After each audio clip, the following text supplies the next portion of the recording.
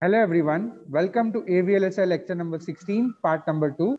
So today we will continue our discussion on common gate amplifier and solve a numerical. So question number 1 says that a microphone having a DC level of 0 drives a common gate amplifier biased at ID equal to 0.5 milliamperes. That means your microphone signal is applied to the source terminal of a common gate amplifier wherein the ID value is biased at 0.5 milliamperes. So the value of the drain current is given to us. Now, if W by L is 50, mu n Cox is 100 microampere per volt square, VTH value is 0.5, we need to determine the maximum allowable value of RAD and hence the maximum voltage gain with lambda equal to 0 and with gamma equal to 0. So that means we have to use our elementary formula for the gain, that is Gm into RAD. So if lambda is equal to 0 and gamma is equal to 0, for this we have to determine the maximum allowable value of RAD and the voltage gain, maximum voltage gain. So let us begin. So we have to identify which amplifier, there it is directly given that it's a common gate amplifier.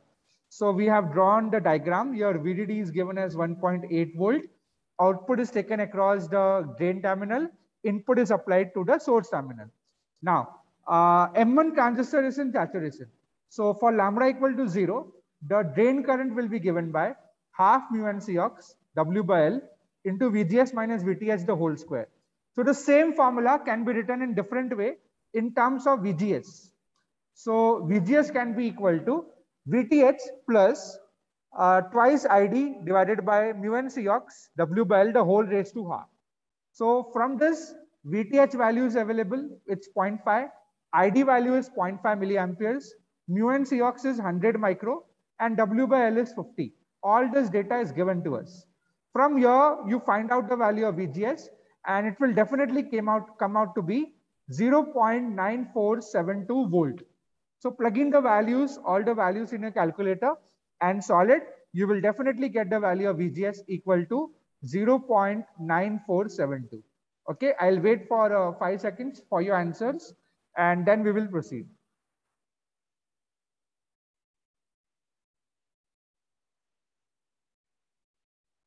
Okay, so let's proceed ahead. So for the M1 transistor to remain in saturation, we have two conditions.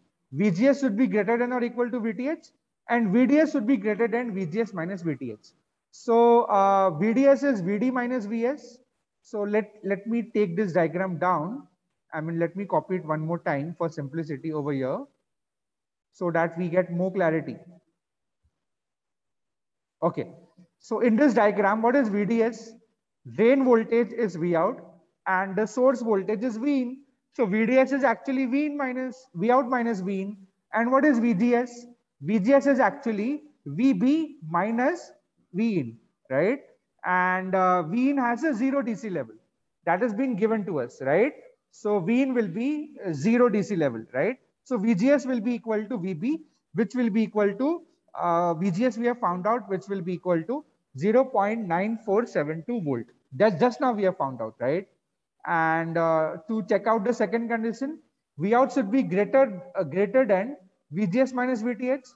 So VDS is V out minus V in, VGS is VB minus V in, and here it will be minus VTH. So V in get cancelled out.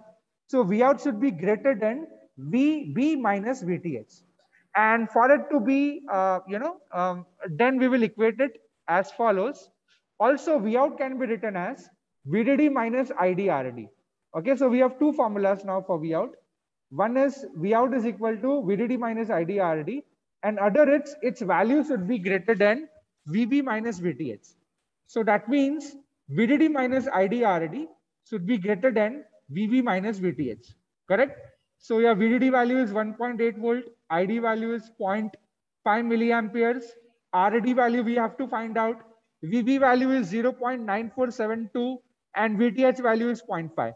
So from here, after simplifying, it has been found that the RD value has to be lesser than 2.7056 kilo ohms. So the maximum allowable value of RD is 2.7 kilo ohms. Okay, I hope that answers the question. And next, for the gain, we know that gain of this amplifier was given by GM into RD. So for that, we have to calculate GM value. So GM value is given by mu and Cox, W by L, VGS minus VTH. So mu and Cox value is available, W by L value is available, VGS we have calculated 0.9472 and VTH is available. So plug in the values in the calculator, you will definitely get the value of GM as 2.236 milliampere per volt. Okay. And once we get the value of GM, it's a mere formality to substitute over here because we have got the exact formula, exact value of RD also above.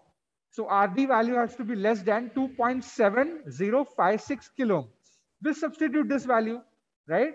So AV will be GM into RD for a common gate amplifier with lambda equal to 0 and ignoring the body effect. So it will be 2.236 milliamperes per volt into 2.7056 kilo ohms.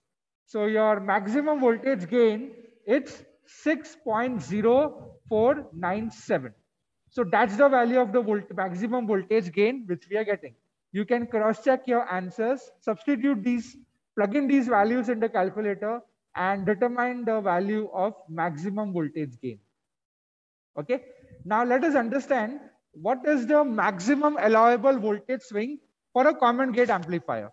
So your maximum value of V out max can go to VDD. So it can go to 1.8 volts. But the VO minimum value will be VB minus VTH.